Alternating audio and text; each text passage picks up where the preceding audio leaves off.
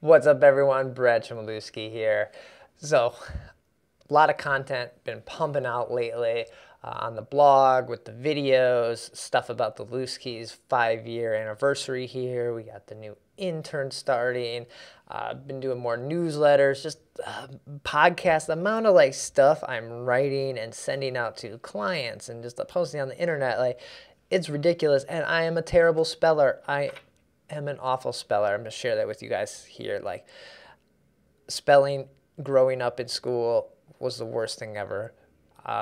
Did not have a lot of technology to like spell check words and just throw them into Google. Like didn't have that. Like I had like a little pocket speller thing that attempted to spell words correctly, and I was so far off as a kid spelling these words that the pocket little speller wouldn't even get close. So it was a tough experience. So I'm a terrible speller, and I write a ridiculous amount of stuff and put it out there. So I have to have someone spell check that. Get someone to spell check anything you put out there. If you question it at all, have someone read it before you post it.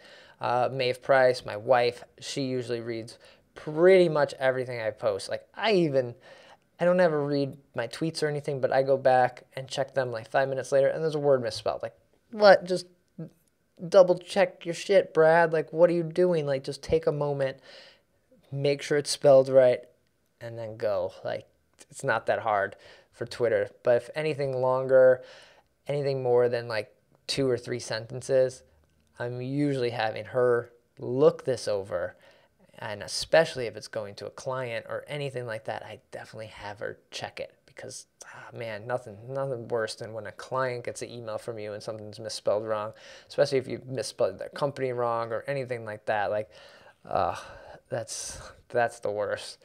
I've done that, yeah. So spell check your stuff.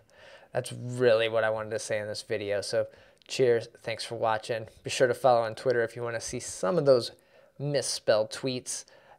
I'll be working on that even more. Cheers.